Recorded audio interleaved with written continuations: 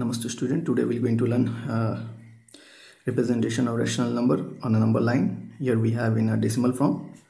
Visualize 14.765 on the number line by using successive magnification. Our topic is successive magnification. So here we have few tips.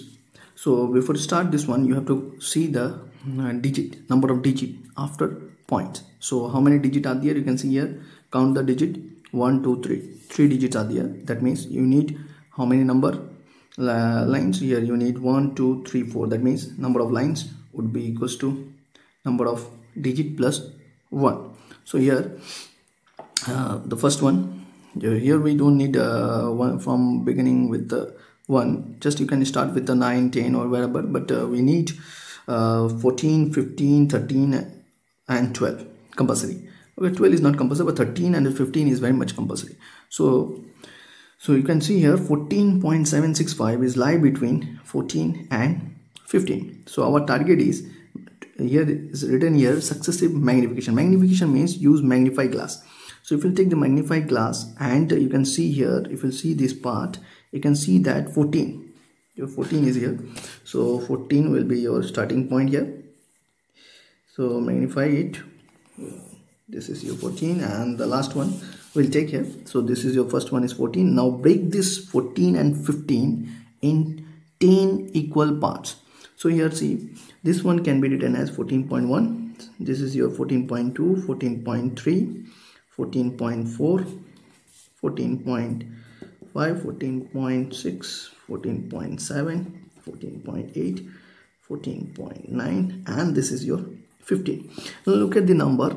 This number is 14.7. So go with the 14.7. Where is your 14.7? Look at here, 14.7. And after the 6, that means this number will be lie between 14.7 and 14.8. So we'll magnify this part.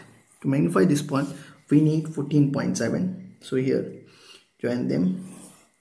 So we are getting here 14.7. Now this will be 14.71, 14.71, 72, 73, 74, 75, 76, 14.76, 14.77, now 14.78, 14.79, 14.8. So your number, you can take these all, you have to write these all. Okay, 14.74, 14.73 and 14.72. Look at now, magnify here, join them. This part also you have to join. See here, I forgot to join it, this part. This is already magnifying. Now we are magnifying this 14 and this one. You are joining this end point, join it. Okay, now look at here. So 14.765. So where is your 76? Look at here, your 7, your number, this number is lie between 14.76. So this is 6 and 7. So that means your number would be in between these two digits. So here we have to magnify this part. So to magnify this part, this one again you have to take. So if we'll go this one, this will be your number. So 14.76 and count it here.